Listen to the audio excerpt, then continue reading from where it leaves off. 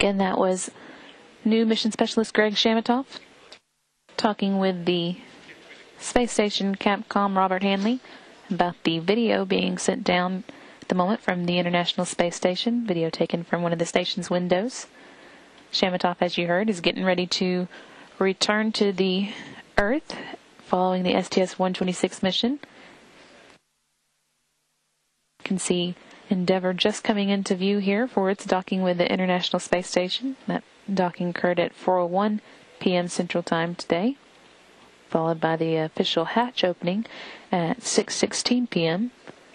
And then once those hatches were opened, one of the first priorities was to get Shamatov's seat liner for the Russian Soyuz vehicle transferred to the Endeavour so that he could return home with it at the end of STS-126 15-day mission.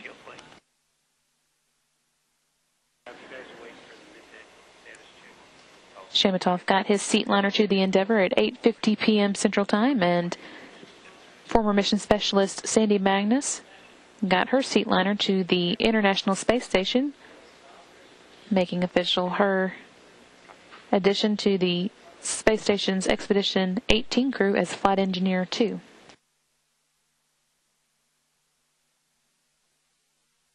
That marked the end of a 167-day stint as the Space Station Flight Engineer 2 that Shamatov had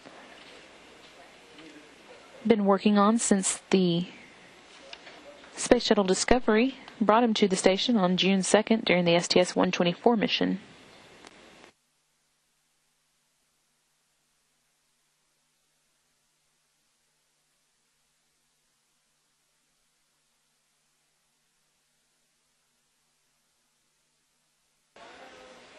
This is Sandy Magnus' second trip to space. She also visited the space station aboard the Space Shuttle Atlantis in 2002 when Atlantis delivered the S1 truss segment to the station.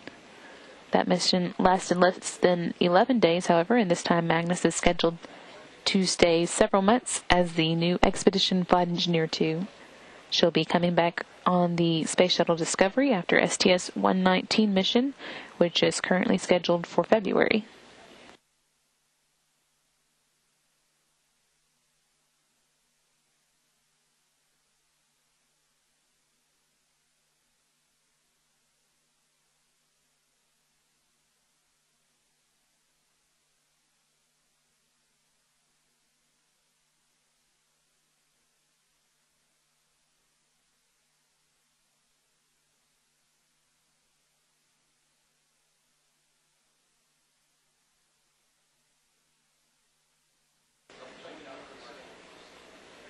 This view, you can see Endeavour flying past the Russian Soyuz vehicle in the foreground.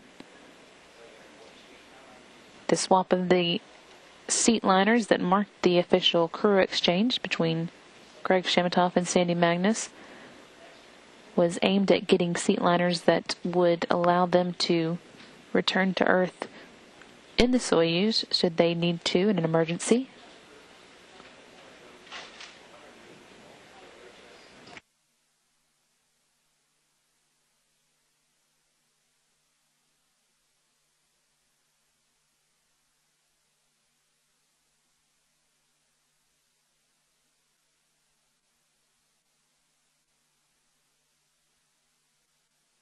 That's it.